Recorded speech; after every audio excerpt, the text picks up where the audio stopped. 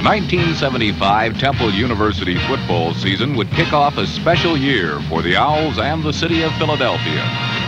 As Temple strives for continual improvement of its programs, Coach Wayne Hardin appreciates the close relationship between the university and the city and observes, "We feel very fortunate to be in the fourth largest city in the United States, especially during the bicentennial year.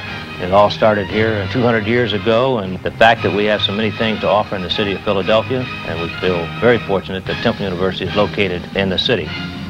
The university in itself offers the finest in education, facilities, and opportunities for the future.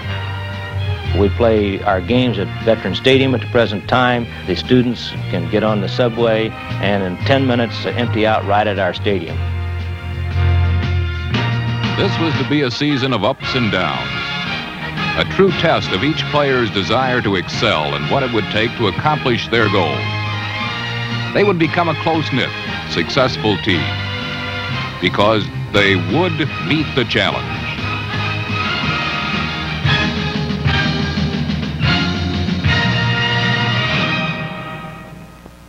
The opener with nationally ranked Penn State renewed a series of intense rivalry before 57,000-plus fans at Franklin Field.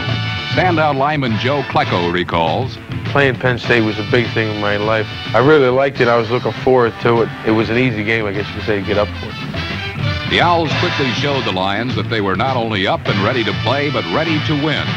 This stunning 76-yard touchdown on the season's first handoff is well remembered by Coach Hardin. Bobby Harris just read the blocking beautifully, and once he got in the open, he showed his speed and took it into the end zone. It's a great way to start a season and a great way to start a game. Then it was the defense's turn as number 93, Joe Tecklitz, led a charge that convinced Penn State they were indeed in for a tough game. After Doug Brown picked off this state pass, sophomore quarterback Pat Carey proceeded to have one of the finest debuts of any Temple signal caller ever. His thoughts of going up against the mighty Nittany Lions are still fresh in his mind. Well, the feeling I had going into the Penn State game was a game that we could really see how good we were and how much Temple's program has improved, and advanced in the last couple of years. And I think that, everybody in our team was looking forward to it, and they had built up slowly to a peak, going into that game. It was a game where we were loose, relaxed, and if we won, it would have been a great upset. If we lost, we were expected to. But winning, not losing, was clearly on Temple's mind. State had scored its only touchdown on a kickoff return. Typical of the Owls' defensive play, this Andrus pass was nearly picked off as Temple stymied another Lion drive. At the half, Temple held a 13-12 advantage. The hard hitting continued as the Owl defense gave up yardage only grudgingly. Down 18-16 in the last period, the Owls began a late comeback drive. While this pass was incomplete, Pat Carey would total over 200 passing yards for the game. He later said this, "I think Coach Hardin prepared for the game so well that all I did was kind of act like a robot, more or less, on the field. He had programmed my head so well that everything he had said was going to happen, happened. The line did a great job, and then our receivers were getting open the whole game. It was nothing outstanding I did. It was just the team played like we should have played all year, really." Co-captain Pete Riggy's catch set up Anthony Anderson's first collegiate touchdown. While only a freshman, Anderson showed the moves of a seasoned veteran as he fought his way into the end zone from the 6. With Temple out in front 23-18, their dreams of an upset had become a very real possibility. The Owls were flying high as they realized their position, but their hopes were soon shattered as Penn State scored after the 66-yard punt return and escaped with a narrow 26-25 victory. But Temple had rushed for more yards and scored more points on Penn State than any other Lion opponent would the rest of the year, including Ohio State and Sugar Bowl victor Alabama. Later, Coach Hardin summed up the game this way. When we think about the Penn State game, we think about a great effort, the great crowd, nostalgia of being the opening event for the bicentennial. It was just a super night. The only thing wrong is we came up 1 point short. I don't think anyone that came to the game went away with anything but great thoughts about both ball clubs. I know that everyone on our team, our staff, our administration, and the entire city will always remember. After downing West Virginia the last 2 years, today's game would be a different story. The Mountaineers showed a well-balanced attack that would eventually beat North Carolina State in the Peach Bowl as the Owls suffered their second setback.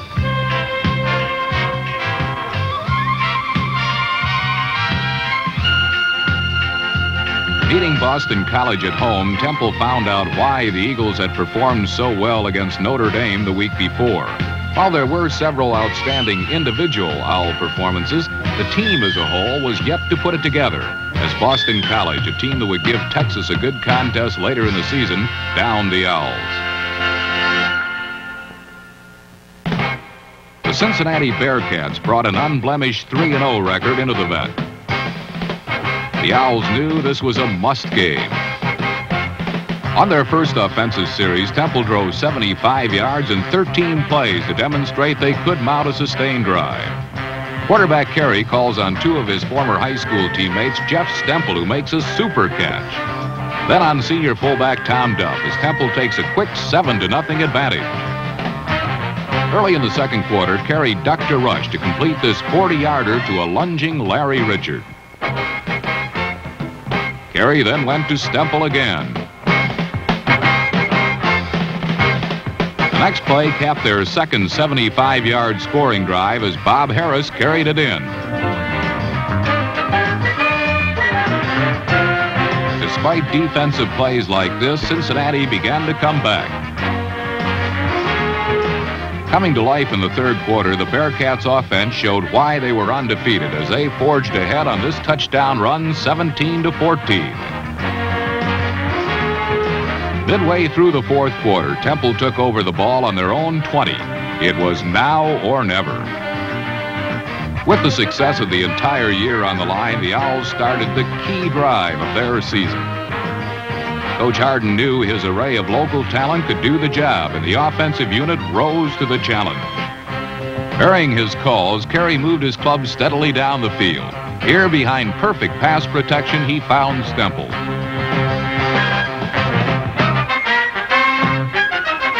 On the next play, he kept on the option and picked up 13 yards to the Cincinnati 12. The Owls were knocking at the door. With the clock running out, Tom Duff carried 4 straight times, this one good for 5 yards. Duff's final plunge caps this do-or-die 80-yard comeback. After this drive was complete, the team felt like they had put it together offensively. We were getting closer to a team. We weren't quite there yet, but it was soon to come. I think this was the first part. Losses to Pittsburgh and Akron really hurt. Pitt, who would later down powerful Kansas in the Sun Bowl, was led by Heisman Trophy candidate Tony Dorsett. If the Owls didn't have a winning season, entrance to Temple's honored Triple T Club would be an impossibility. A player had to letter and be on a winning football team 3 years in a row to qualify. That meant winning the rest of their games. When a team is 1-5 with 5 games left, you really have to reach down and grab and come up with something more than just winning. And I think our team really got together at this point in time. We wanted to drive for 5, to have a winning season, and we also wanted a great effort against Delaware. A great effort is what Coach Hardin got. With the game only 4 minutes old, Carey ended a 53-yard drive with this keeper. The defense got the ball right back when an intimidating Ken Bekelja not only broke up this pitch out, but came up with a loose ball too. This scoring play demonstrates the importance of the offensive line. Number 51, center Mark Bressani, next year's captain, and 65, Pat Staub, throw perfect blocks. Carey reads the defensive end and hands off to Duff as number 70, Jim Cooper, and Jeff Stemple wall off the defense. The Blue Hens tried again, but with no better success, as number 93, Joe Tecklitz, created and recovered this fumble. Duff again got the call and scored his second touchdown in the space of 17 seconds. Behind the defense's great play, the Owls had staggered Delaware for 21 points in just 6.5 minutes. The defense preserved their shutout by recovering yet another fumble at their own one. But the play of the game was Tom Duff's 78-yard TD. It was really an exciting experience because I wasn't supposed to break the big one. So I went through the hole and started on the run. And I saw the linebacker coming over. I went for the corner and just started to run and run and run. Next thing I knew, I was in the end zone. Teammate Pat Carey felt there was more to it. You know, people said that he was too slow and things, but it just shows what a heart can do. Tom believed in himself, and when he got the chance, he did it. Believing in yourself. This was one of the lessons the Owls had to learn. They had experienced the disappointment of coming close only to lose. But they had learned from their defeats, too. They realized the game had to be played from the heart, and they had to pull together and work harder. With a Bob Baker to Rocco Luciano pass ending the scoring, Temple had amazingly held Delaware to no rushing first downs while recording its first shutout of the year, 45-0. The Dayton Flyers were next in line. With a great victory behind them, the Owls were gathering momentum. Tom Duff would have the best day of his career, gaining 183 yards. His comment reflects the team's attitude. It was nice to see everybody pull together, and I think we had a lot closer team because everybody had to do their job. They had to do their job. The price was hard work, determination, and self-discipline. Of course, a few good bounces didn't hurt either. Closing in on nearly every Temple kicking standard, Don Bitterlich hit this 30-yarder. Sometimes the camera catches what the eye misses, as this play shows. Tecklitz and Klecko buried the Dayton quarterback, and the ball popped right into the hands of Blair Myers, who balled it into the end zone. But the official had thought the ball had hit the ground and ruled it an incomplete pass. Breaks usually even out, and in the next series, Daly tossed the ball right in Myers' hands. It wasn't so easy this time, though. Blair had to run and run and run before he was finally brought down from behind. It was a happy but tired lineman that was helped to his feet. 3 plays later, Carey went over from the 1 to boost the Temple lead to 17-7. The Owls would rush for over 300 yards on this day. Kevin Grady had 13 of his 75 on this play. Adding to the lead, Bitterlich was unceremoniously dumped after this 3-pointer. Number 34, senior co-captain Pete Riggy, was hampered by injuries throughout the season, but his leadership and dedication were outstanding. An example of Bitterlich's powerful range, Don made this 53-yard attempt with an easy 10 yards to spare. The defense collared the Flyers again and again as the Owls went on to win 23-10 and wrap up their second straight. Without a doubt, we were disappointed going into the second half of the season, but we were hanging together as a defense and an offense and as a team. We had to win them to make a winning season, like hanging with the Triple T, and it was a big thing for a lot of guys on the team. Joe Klecko's words and Jeff Stempel's catch demonstrated the feeling of the whole team, and their performance against the Rhode Island Rams proved it. Freshman flanker Steve Watson's 49-yard TD. Sophomore defensive back Bob Sala's interception. These plays and others showed a Temple Owl team with a purpose to drive for 5 and close out the season on a winning note. And how about this play? Textbook perfect. A 48-yard pass from Carey to Ken Williams, taken on the dead run and turned into a 78-yard touchdown. Defensive end Joe Geis's interception set up another Bitterlich field goal attempt. Tom Duff comments on the fellow senior. Donnie was so consistent that we took him for granted. He would come into the game and we'd say, oh, well, we're going to kick another field goal. We're only going to get 3 points. But at the end of the season, you realized every time he came in, we were going to get 3 points. The offense soon cashed in on the defense's work as Anthony Anderson took the low road to the end zone.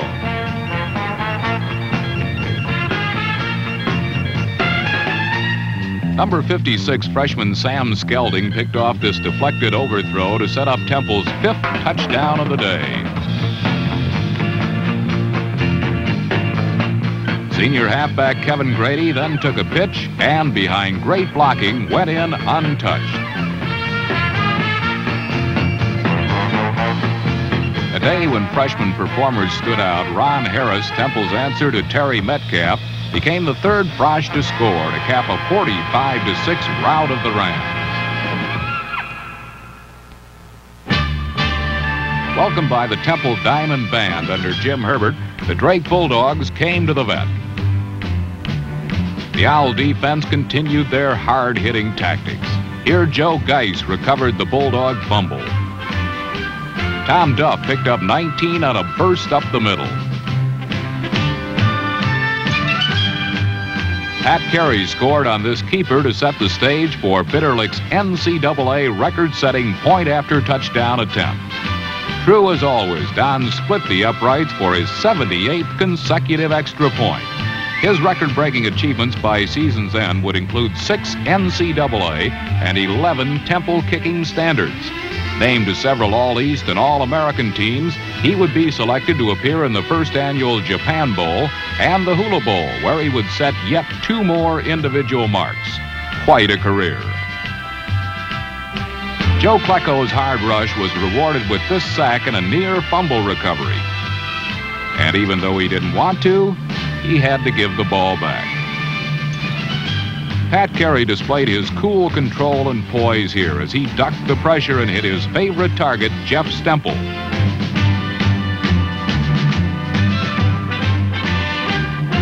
Anthony Anderson cut through a big hole to go in for a 20-0 Temple advantage. The defense and the offense had joined together through the course of the second half of the season. And anchored in many key areas by underclassmen, they were looking forward to the accomplishment of their mid-season goal. Temple's 6th straight winning season under Coach Wayne Hardin. Their 44-7 trouncing of Drake put them very close. Thanksgiving Day at the vet was damp and dark. The hopes of the Owls were bright, though, as they prepared to clear this final Wildcat hurdle. Good teams make their own breaks, and Temple's first one came when Ken Bakelja blocked this Villanova punt. Bitterlick hits another. His 21 field goals for the season sets a new NCAA record. Co-captain Bob Nizia stops this play dead. Number 72, junior Joe Klecko, showed why he was All-East and a preseason All-America candidate. Tom Duff gained 15 straight up the middle. Jeff Stemple then made another great catch-look routine to put Temple up 10-0. This play showed what practice and desire can accomplish. Coach Hardin remembers, we thought we could return a punt. We didn't really know that it wouldn't be what we had worked on, but this was one that just worked out. Bobby Mizia had told his mother he was going to score a touchdown for her. He didn't know how, and neither did we. And it wasn't the punt return that we worked on all week, but it was one that turned out to be 6 points. Mizia typically discounts his own role in his description. Everybody was blocking, throwing great blocks, yelling to me where to run, cut back, wait up, you know. That was a team effort, I'd say, right there, that play. A team effort, highlighted by an outstanding team leader. Downing Villanova 41-3, the Owls' drive for 5 was rewarded. Pat Carey best sums up the team attitude as they had successfully paid the price of victory back at mid-season and continued Temple's winning tradition. Speaking from a team point of view, I think it was a time that everybody kind of looked inside themselves to see really what they were made of, see if they were winners, and to look and see how much effort they were putting out, you know, where they were making mistakes, not it was the guy next year's fault or something like that. It was a time where just kind of looked at each other and pulled together and decided we've wasted enough time, made enough mistakes, and start playing like we know we can play, you know, and have it carry on until 76. Carry on to 76. That's the goal of the 1976 Temple Owl team. That is Temple football. Temple football is working together, trying to build something at Temple. I'd never lived in the city, and I thought it would be a good experience. It's close enough to home that my parents could come down and see a lot of the games. I liked the area, and it's just a real good school. We had good football, and the program was on the upgrade, and I wanted to be part of that. And I think that's what's really been the great thing about being here at Temple for the past 6 years, are the kids that we've had. They're outstanding young men, and I think that the direction that they're going in forming their Triple T Club will form a tradition of success that will blend into a great future for everyone that's been associated with it.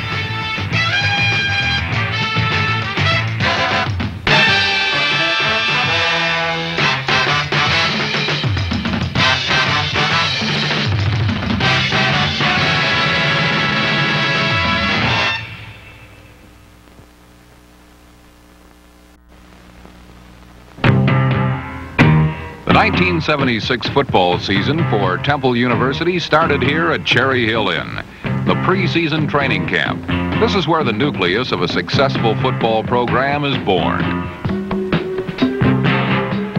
The Temple coaching staff separates the fibers, searching for the heart of this new team. It will start to come together only after days of running, twisting, hitting, and sweating.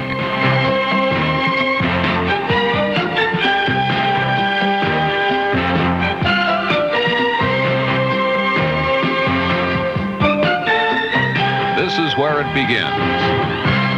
And this is where Temple football comes alive.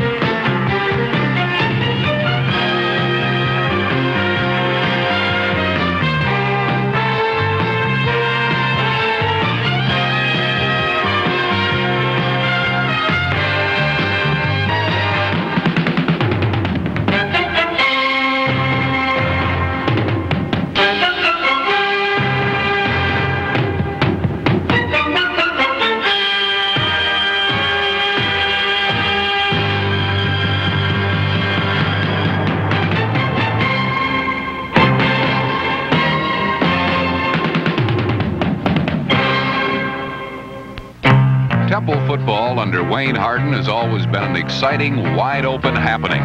Pro scouts state that a Hardin-coached team is a constant threat due to a well-conceived, dangerous, and unpredictable passing attack.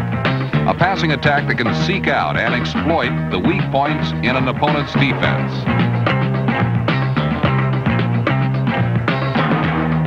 Temple quarterbacks make things happen.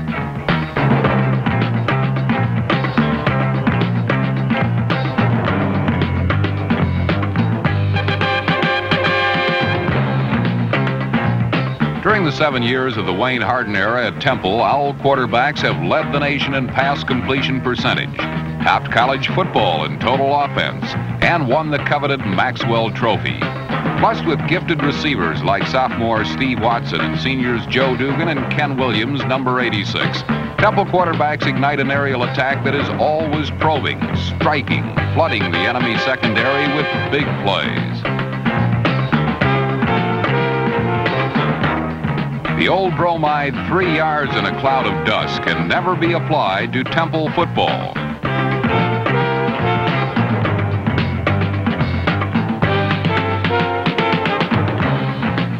The Owl running attack is designed to complement and help create opportunities for the passing game, but in no way does it take a back seat.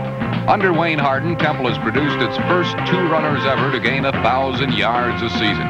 In 1976, sophomore Anthony Anderson, number 25, showed signs of joining Temple's all-time greats as he finished among the top 10 all-purpose runners in college football, just as dangerous on kickoff and punt returns as he was running from scrimmage.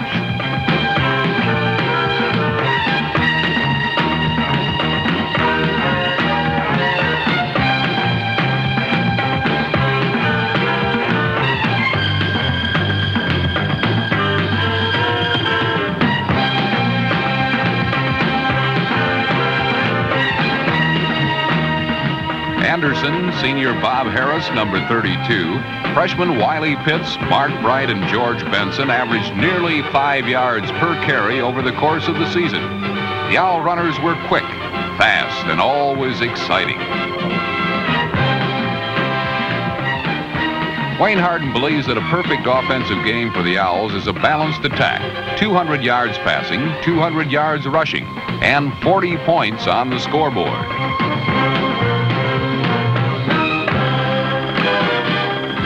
Varied and explosive, the Owl offense was at its best against Grambling.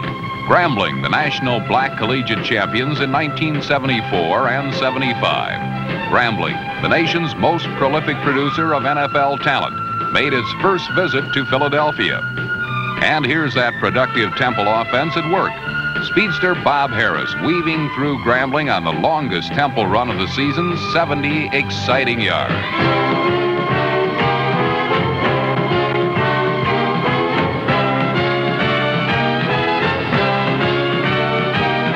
Several plays later, the Owls unleashed their longest pass play of the season. Quarterback Pat Carey to Ken Williams, giving the crowd what they were looking for, the bomb. It covered 62 yards, and the Owls' offense stung Grambling often. It was a day for the big play, and defensive giant Joe Klecko was not to be outdone. Number 72 blocked the punt, and Temple's Sam Skelding took it in for the score.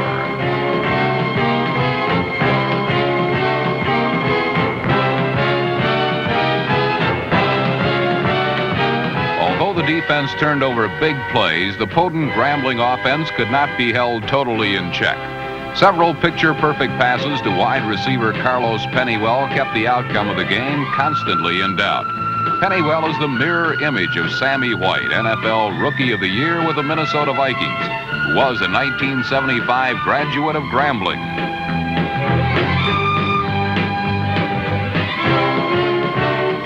In the fourth quarter, the Owls were scrambling for their life. Junior safety Chuck Gill came up with a game-saving block of a sure TD pass. Junior defensive tackle Bob Burrell rocked a Grambling runner, and number 55 sophomore linebacker Sam Sikosius was there to recover the fumble. The Owls quickly capitalized on the turnover as Bob Harris bowled his way downfield into field goal range.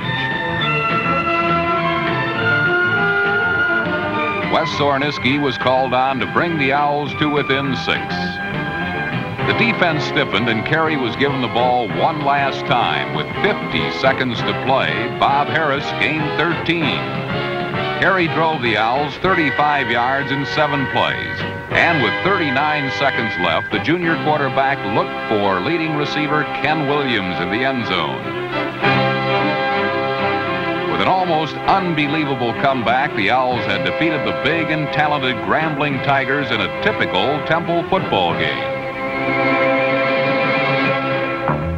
The Owls face a most difficult task in the then second-ranked Pitt Panthers, led by eventual Heisman Trophy winner Tony Dorsett. Once again, number 72, Joe Klecko, appeared leading the Temple defense.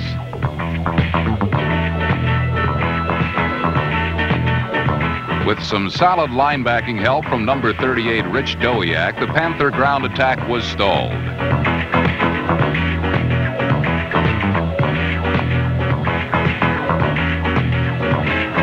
Pitt was forced into a 4th and long situation and must punt. Freshman linebacker number 48, Bruce Gordon, charged in and blocked the punt. It's picked up by Chuck Gill, and the Owls have struck first. The Pitt home crowd is shocked as the Owls go 7 points up over the vaunted Panthers. Temple defense continued to dominate as Blair Myers sacked Pitt quarterback Mac Cavanaugh, and Rich Dowiak recovered one of 4 Pitt fumbles on this afternoon. Temple stormed off the field at halftime with the lead against the team that was to become national champions. The Panthers rallied to win, but in doing so, they were held to their lowest point total of the year, 21. Heisman Trophy winner, 4-time All-American Tony Dorsett was held to his lowest rushing output for the entire season. The Owls had thrown a major scare into the Johnny Majors-led Panthers. Something old was tried at Temple this year, something that most scoffed at and said, don't waste your time, no one will show up. That something was a pep rally, and it proved the skeptics 100% wrong. Coach Wayne Hardin spearheaded the efforts on behalf of the rally. The loyalists, cheerleaders, students, band, football team, faculty, and the administration all became a part of this effort. 3,000 people showed up at McGonigal Hall to cheer on the Owls, led by yours truly, Harry Callis. Some people who had not cheered for anything in years were caught up in the enthusiasm and emotion. People became involved, and everyone had a good time.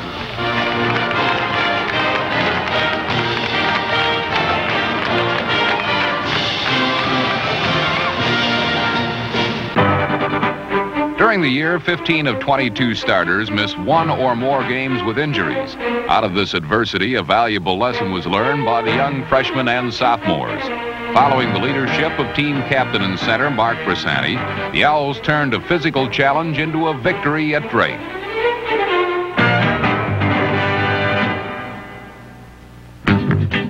Quarterback Terry Gregory, behind super protection from the likes of honorable mention All-American Pat Staub, patiently found Mike Hoger over the middle, and Temple matched an early Drake score.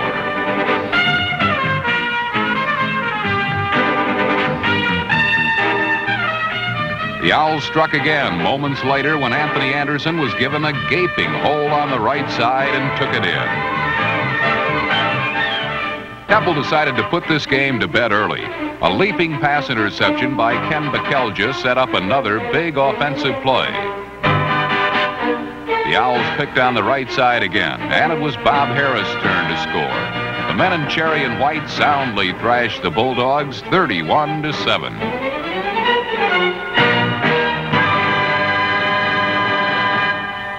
Vivid in the minds of Temple's young Owls will be the day they shocked the mighty Penn State Nittany Lions at the Vet. Underdogs by as much as 4 TDs against the powerful Lions, the Owls excited their largest homecoming crowd ever as they literally took it down to the final second and beyond. After each team scored, Temple's Rich McCoy picked off a Penn State pass. On the very next play, junior quarterback Terry Gregory threw the bomb to Ken Williams, who beat his man, and Temple went up 14-7. Temple's defense made the Lions pay for every yard. In spite of a determined and tenacious Owl defense, Penn State powered ahead by a pair of touchdowns. The stage was set for Terry Gregory, and his performance won him the Eastern Collegiate Athletic Conference Back of the Week Award as he passed for 290 yards. Late in the game, Gregory found Ken Williams, and State's lead was narrowed to a touchdown. The defense forced Penn State to turn the ball over, and Gregory went back to work. He hit Anthony Anderson good for 26 yards. State, expecting a pass, was fooled with a draw to number 33, Wiley Pitts, who picked up 17 yards.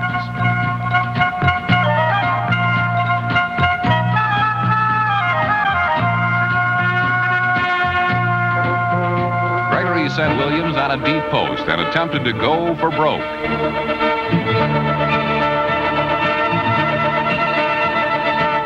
The pass was high, but Williams was interfered with. 42,000 screaming fans saw Temple score, and the decision was made to go for 2 points to win rather than tie. A decision that many might not have made, but the Owls came to win, not tie. With no time left and just one play, Gregory rolled right and threw just off the fingertips of Ken Williams.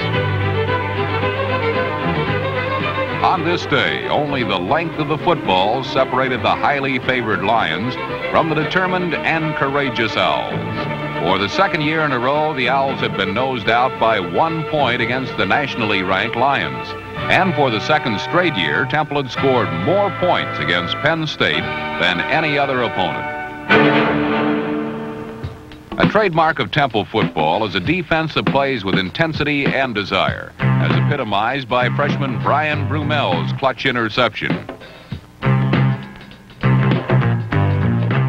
Temple players are taught to go for the ball, whether it be a theft, a fumble, an open field tackle, a quarterback sack, or a block kick. The ball is the focal point of all action. Where the ball goes eventually decides all football games. Alertness and concentration are key factors in the outcome of each game. Joe Klecko, number 72, personified Temple's defense in 1976. First team All-East, honorable mention All-America. Klecko played with reckless determination. He was the heart of the Owl defense.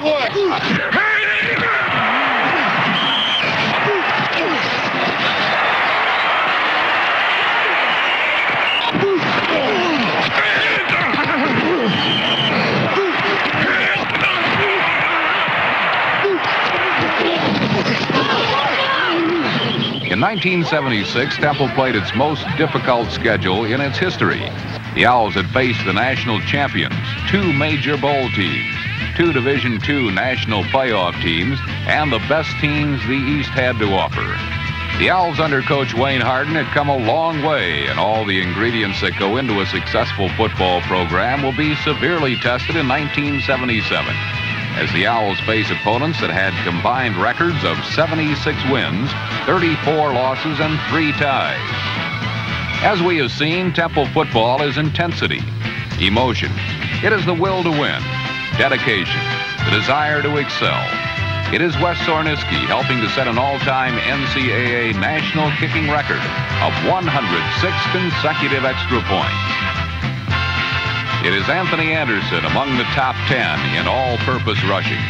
It is Joe Klecko and Pat Staub making first-team All-East and honorable mention All-American. It is sacrifice and togetherness. It is turning adversity into a learning experience. And most of all, it is exciting football filled with action. Temple football.